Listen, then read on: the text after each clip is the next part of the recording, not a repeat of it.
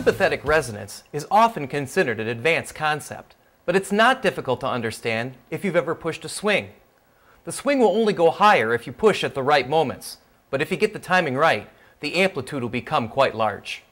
Scientists and engineers that deal with systems of all kinds have to understand how vibrations transfer from one object to another. Ignoring this type of resonance is what caused the Tacoma Narrows Bridge to collapse.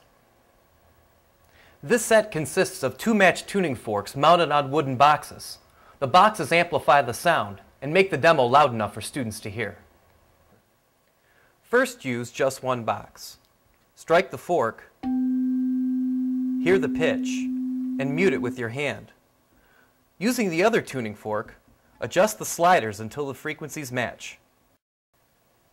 Now I'm going to aim the open ends of the boxes at each other, and I'm going to strike one tuning fork. Now I'm going to mute it with my hand. Do you hear the tone still ringing? It's coming from the second tuning fork. The vibrations from the first tuning fork traveled through the air and pushed on the second tuning fork at just the right moments to get it to vibrate too. Turn the boxes and use the slider to demonstrate the existence of beats.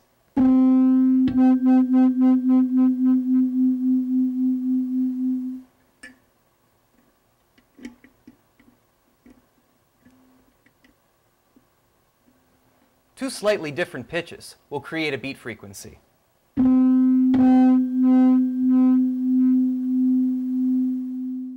Making connections between physics and music keeps science fun.